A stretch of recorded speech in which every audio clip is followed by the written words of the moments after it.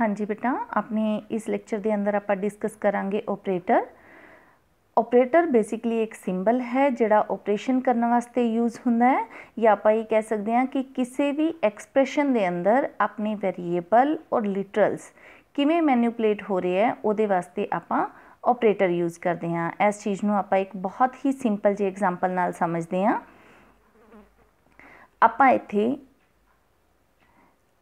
आ एक एग्जाम्पल लिया है, आपां की करना है 1 और 2 दो नंबर का सम करना है। हुण देखो जे आपां सम करना है तो उहदे वास्ते आपां नूं प्लस ऑपरेटर चाहिए है, प्लस ऑपरेटर तो बिना आपां सम नहीं कर सकते।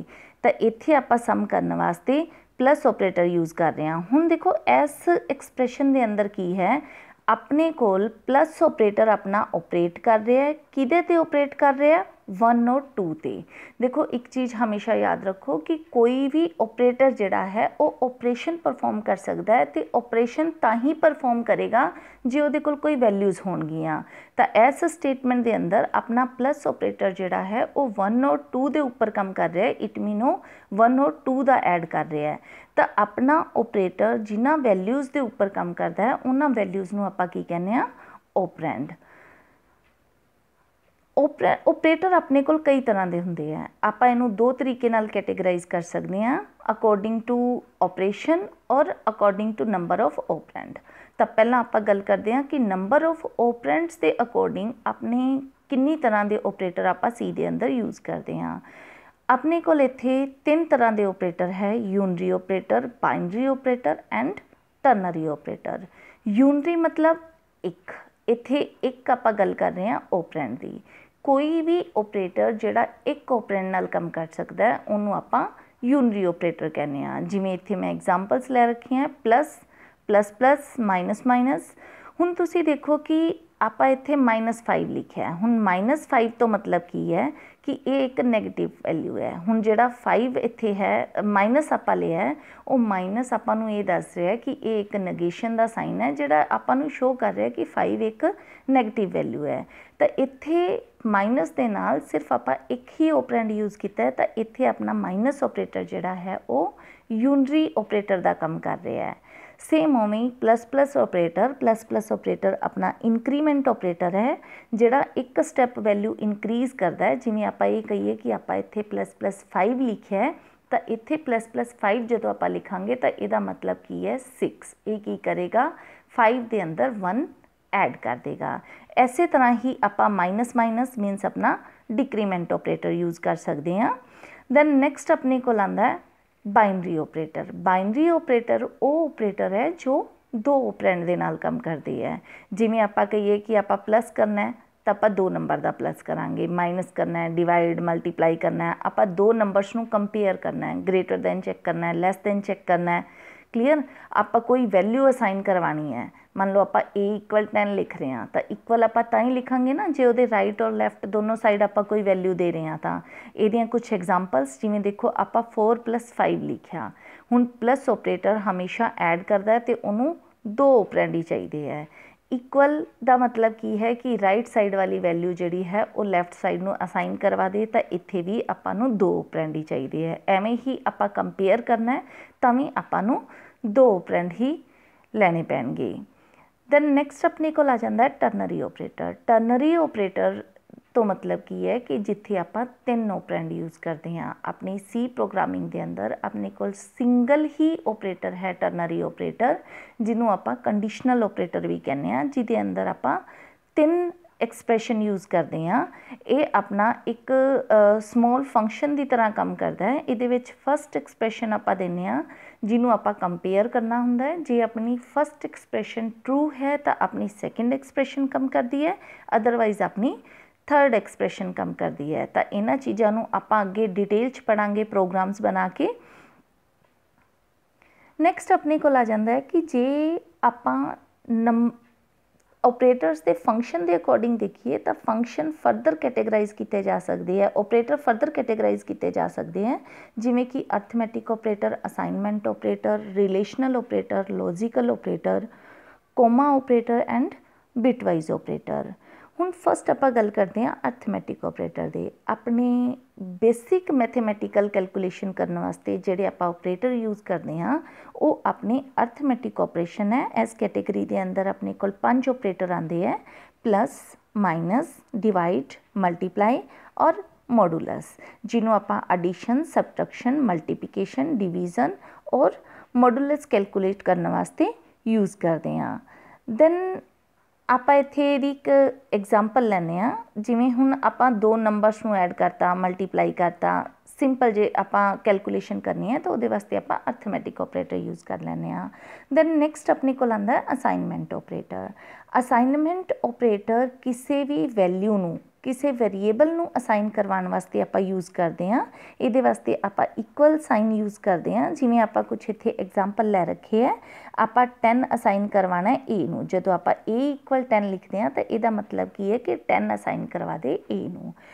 ਅਸਾਈਨਮੈਂਟ ਆਪਰੇਟਰ ਦੇ ਨਾਲ ਆਪਾਂ ਕੋਈ वेरीएबल ਲੈ ਸਕਦੇ ਹਾਂ, वैल्यू लै सकते हैं, इत्थों तक कि आप एक्सप्रैशन भी लै सकते हैं। जिमें आप सैकेंड स्टेटमेंट के अंदर देता a = 5 + 10, तो ये की करेगा पहला 5 + 10 ऐड करेगा, अपने को 15 आंसर आ गया। दैन 15 जिहड़ा है वो a नूं असाइन करवा देगा। उस तो बाद जिमें आप नैक्सट एग्जाम्पल लईए 5 + b, तो इत्थे b की जो भी वैल्यू होएगी वो 5 के अंदर ऐड करेगा और a नूं असाइन करवा देगा। हुण जिवें मान लो आप लिखता b + c, तो इत्थे b + c तो मतलब की है कि value of b plus value of c दोनों वेरीएबल्स की वैल्यू नूं ऐड करेगा और a नूं असाइन करा देगा। सेम ऐसे तरीके नाल आपां किसी भी टाइप की जिहड़ी है एक्सप्रैशन यूज़ कर सकते हैं।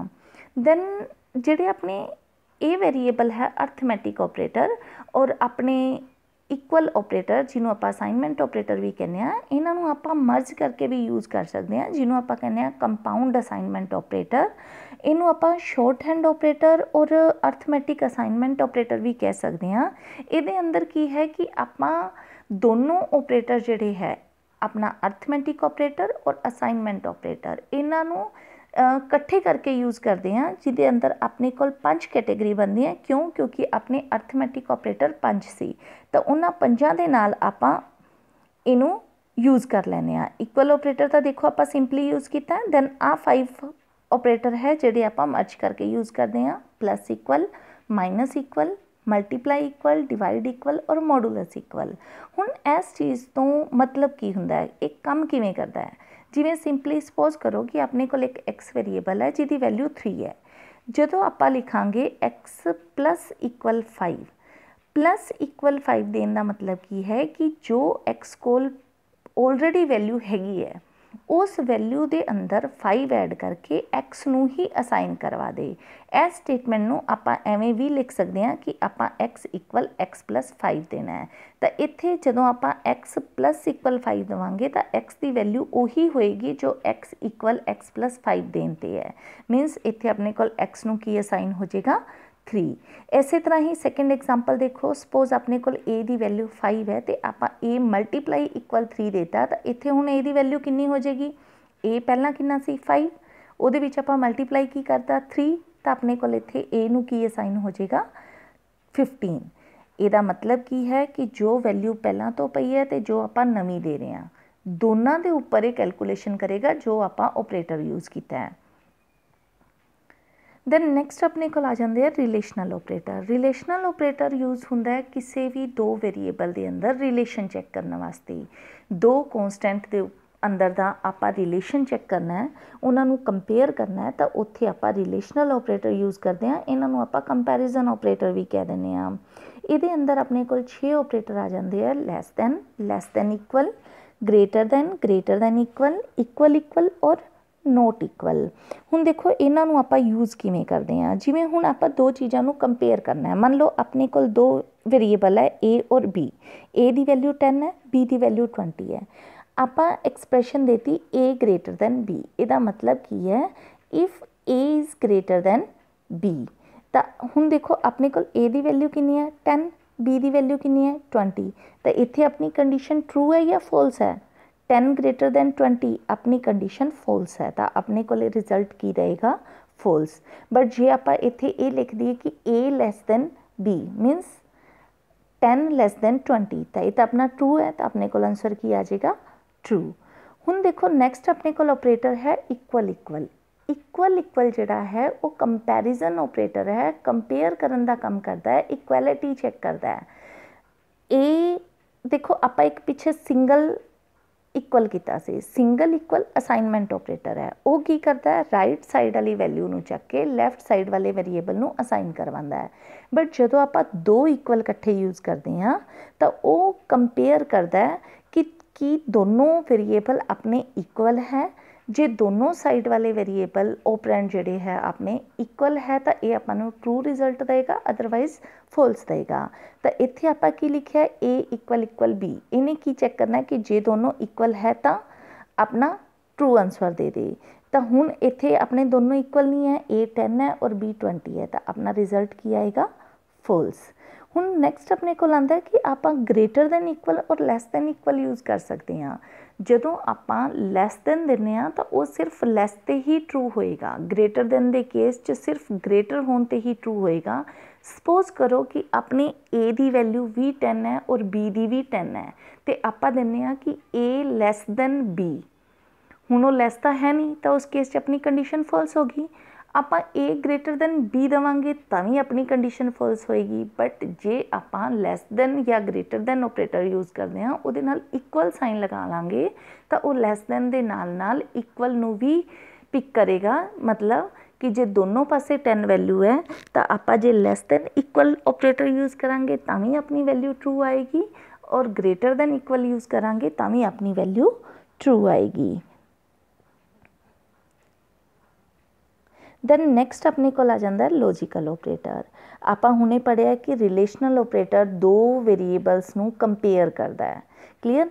बट जे अपने को मोर दैन वन कंडीशनस आ जांदियां तो उन्होंने आपां लॉजिकली चैक करना है कि हुण अपना आंसर ट्रू होएगा या फॉल्स होएगा। सपोज दो कंडीशन है, दोनों चों एक ट्रू होगी एक फॉल्स होगी, तो आपां की कहांगे कि अपना रिजल्ट ट्रू है या फॉल्स। इस तरह के कंपैरिजन नूं करने वास्ते आपां लॉजिकल ऑपरेटर यूज़ करते हैं। ये की करता है कि अपनियां मोर दैन वन रिलेशनल एक्सप्रैशनस नूं मर्ज करके उन्होंने कंपेयर करके उहदे अकॉर्डिंग रिजल्ट दिंदा है। इहदे अंदर आपां 3 ऑपरेटर यूज़ करते हैं, एंड, और एंड नोट। एंड ऑपरेटर अपना उदों काम करता है, उदों आपां ट्रू रिजल्ट दिंदा है जदों अपनियां दोनों एक्सप्रैशन ट्रू है। जे दोनों चों एक भी फॉल्स होगी तो अपना रिजल्ट फॉल्स आएगा। और की कहना है, और तो मतलब की हुंदा है या, मतलब पहली एक्सप्रैशन ट्रू है या सेकंड एक्सप्रैशन ट्रू है, दोनों चों कोई एक भी ट्रू है तो और आपां नूं ट्रू रिजल्ट दे देगा। तो नोट हमेशा की करता है, नोट जिहड़ा है वो आपां नूं रिवर्स रिजल्ट देने का काम करता है। मीनस कि जे अपनी एक्सप्रैशन ट्रू है तो आपां नूं फॉल्स रिजल्ट देगा, जे फॉल्स है तो ट्रू रिजल्ट देगा। आपां इनू एग्जाम्पल नाल समझते हैं। सपोज आपां इन्हें कोल दो वेरीएबल है ए और बी, ए दी वैल्यू 3 है और बी दी 6 है। आपां चेक किया कि ए लैस दैन 5, हुण देखो ए लैस दैन 5 है, 3 5 तो लैस है, अपनी कंडीशन ट्रू। दूसरी कंडीशन आपां की दित्ती, बी ग्रेटर दैन 5, बी 5 तो ग्रेटर होना चाहिए, तो 6 अपना कंडीशन ट्रू होगी। हुण एंड की करता है, एंड आपां नूं उदों ट्रू रिजल्ट दिंदा है जदों दोनों कंडीशन ट्रू है। तो हुण इत्थे अपनियां दोनों कंडीशन ट्रू है तो अपने को रिजल्ट की आएगा ट्रू। बट सैकेंड केस च आपां की किया कि ए लैस दैन 10, हुण ए 10 तो लैस है, अपनी condition true. But second side आपां की देता बी ग्रेटर दैन 10, हुण आ कंडीशन अपनी फॉल्स होगी क्योंकि 6 का 10 तो छोटा है, क्लीयर। तो इत्थे अपने को फस्ट कंडीशन ट्रू है बट सैकेंड अपनी फॉल्स है। तो एंड की कहता है कि जे दोनों ट्रू होणगियां तो ट्रू रिजल्ट आएगा, अदरवाइज फॉल्स आएगा। तो इत्थे हुण अपने को रिजल्ट की आएगा फॉल्स। हुण आपां गल करते हैं और ऑपरेटर दी। हुण और दे अंदर की है, और दा रूल की है कि जो दोनों चों एक भी ट्रू तो अपना रिजल्ट ट्रू। हुण देखो फस्ट एक्सप्रैशन दे अंदर आपां हुणे कंपेयर कीता सी कि दोनों कंडीशन ट्रू, ए लैस दैन 5 है और बी ग्रेटर दैन 5 है, दोनों ट्रू तो नैचुरल है कि ट्रू रिजल्ट आई गई। बट जे एक ट्रू और दूसरी फॉल्स है तो जिवें हुण तुसीं देखो कि आपां ए लैस दैन 10 दे रखे अपना ट्रू है बट बी ग्रेटर दैन 10 ये फॉल्स है। तो इत्थे अपना जे आपां और ऑपरेटर यूज़ किया हुआ तो अपना रिजल्ट की आएगा ट्रू। दैन नैक्सट अपने को आ जाता है नोर। नोर की करता है अपना रिवर्स रिजल्ट दिंदा है। हुण जिहड़ी एक्सप्रैशन का देखो फस्ट एक्सप्रैशन आपां रिपीट की है, फस्ट एक्सप्रैशन का अपना टू रिजल्ट आ रहा सी, बट जे उहदे अगे आपां नोट लगा दांगे तो वह आपां नूं फॉल्स रिजल्ट देगा। तो ये सी अपने लॉजिकल ऑपरेटर। हुण नैक्सट आपां गल करते हैं कोमा ऑपरेटर की। कोमा ऑपरेटर जिहड़ा है सैपरेटर का काम करता है। जदों आपां अलग अलग स्टेटमेंट्स नूं मर्ज करना है, अलग अलग डिक्लेरेशन नूं मर्ज करना है, तो उत्थे आपां उन्हां दे विचाले कोमा लगा के उन्हां नूं अलग अलग स्टेटमेंट देने की बजाय एक स्टेटमेंट भी दे सकते हैं। किसी भी तरह की कोई एक्सप्रैशन स्टेटमेंट नूं मर्ज करने वास्ते आपां कोमा की हैल्प लैने आ। कोमा नाल उहनूं सैपरेट करके आपां यूज़ कर लैने आ, जिवें जनरल लैंग्वेज के अंदर आपां करते हैं। हुण देखो इत्थे अपने कोल सपोज 3 स्टेटमेंट है, इंट ए equal 3, int B equal 4, int सी इक्वल 8। हुण आ 3 स्टेटमेंट आपां अलग अलग 3 लाइनां च लिखिया हुई हैं, बट जे आपां इन्हां तिन्नां नूं एक सिंगल लाइन च लिखना चाहते हैं तो आपां इन्हां नूं एवें भी लिख सकते हैं, इंट ए equal 3, coma B equal 4, comma C equal 8। तो आपां की कीता, सैपरेटर की हैल्प नाल, कोमा की हैल्प नाल आपां इहनूं एक लाइन के अंदर ही डिक्लेयर करता।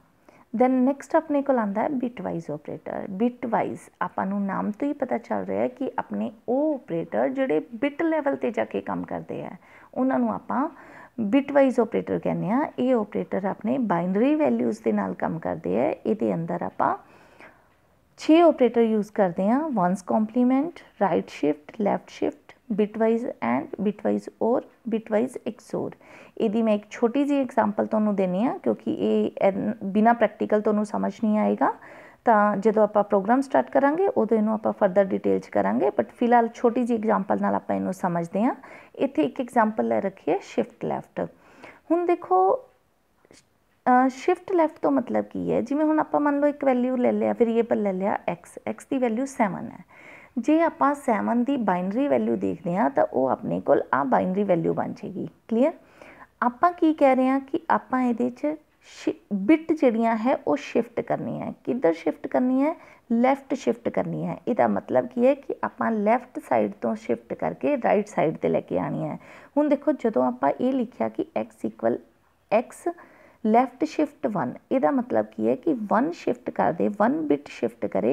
हुण इन्हें की किया, देखो अगे अपने को 5 जीरो सी, इत्थों इन्हें 1 जीरो चक ली तो एंड च लै गए। जो एंड च लै गए तो आप वापसी यदि जो अपनी डेसीमल वैल्यू बनावांगे तो वो वैल्यू अपनी चेंज हो जाएगी। वो वैल्यू की बन जाएगी 14।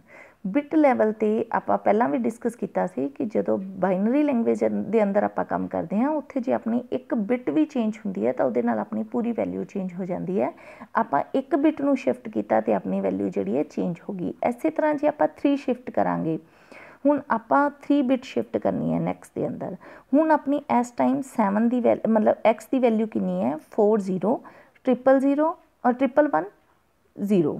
हुण इत्थे आपां 3 बिट शिफ्ट करनी है तो 3 जीरो जिहड़ियां आपां पिछे लै गए, एक तो पहलां ही पिछे सीगी, 3 आपां होर लै गए। तो जे हुण आपां वैल्यू इहदी रीड करांगे तो इहदी वैल्यू की बनेगी डेसीमल वैल्यू 1112। इहदा मतलब कि बिट वाइज ऑपरेटर जिहड़े है वो डायरैक्ट अपनी डेसीमल वैल्यू ते काम ना करके डेसीमल नूं बाइनरी च कन्वर्ट करता है। तो बाइनरी वैल्यू जो आती है बाइनरी की शिफ्टिंग के नाल या बाइनरी के उपर जिहड़े है वो अपने बिट वाइज ऑपरेशन परफॉर्म होंदे है।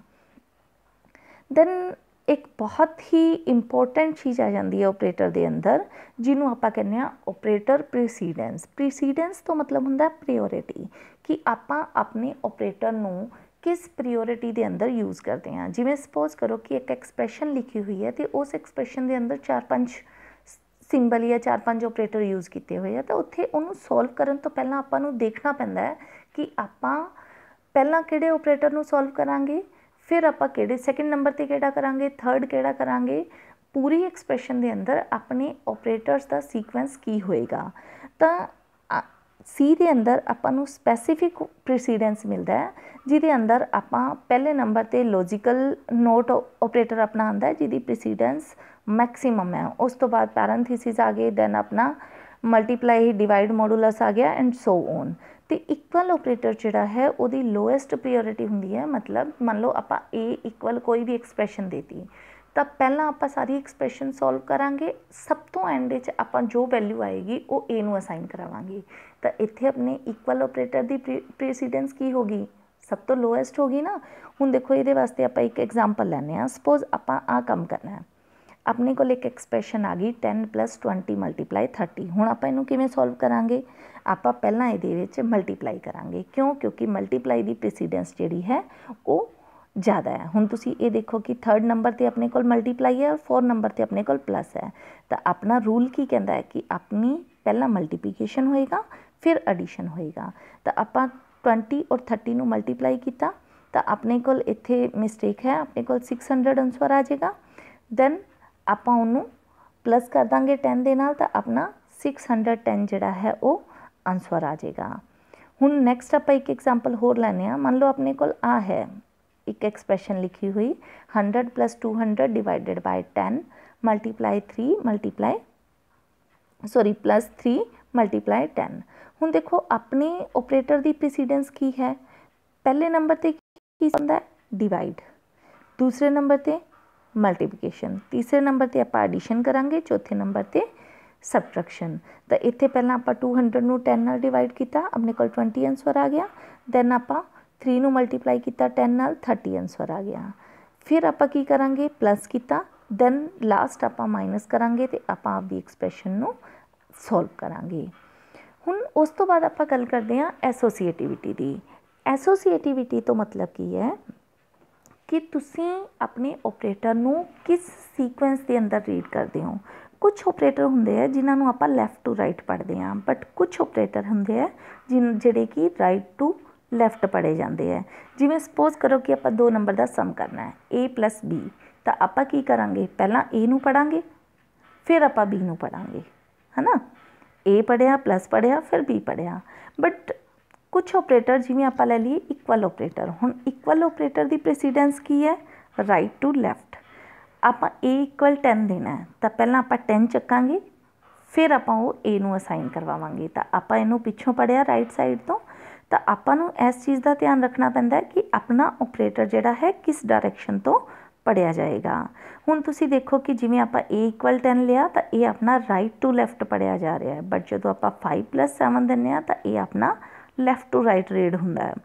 हुण इहदी भी एक आपां छोटी जी एग्जाम्पल लैंदे आ। मान लो आपां इत्थे 100 / 10 × 10 लिखता, है ना। हुण पिछे हुणे आपां पढ़िया कि डिवाइड और मल्टीप्लाई की प्रेसीडेंस जिहड़ी है वो सेम है, दोनों नूं आपां इक्को कैटेगरी च रखिया सी, 3rd नंबर ते सी दोनों। हुण देखो कि इत्थे आपां दोनों चों किनूं पहलां सोल्व करांगे, पहलां आपां मल्टीप्लाई करांगे या पहलां डिवाइड करांगे।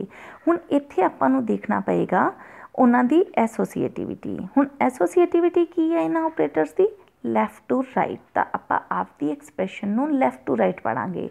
जदों आपां लैफ्ट टू राइट पढ़िया तो पहलां अपने कोल ऑपरेटर किहड़ा आ रहा है, डिवाइड। तो इहदा मतलब पहलां की सॉल्व होएगा, डिवाइड, तो उस तो बाद आपां की सॉल्व करांगे, मल्टीप्लाई। तो ये कुछ छोटिया छोटिया चीज़ां है जिहड़ियां आपां नूं ऑपरेटर दे अंदर ध्यान रखनियां पैंदियां है।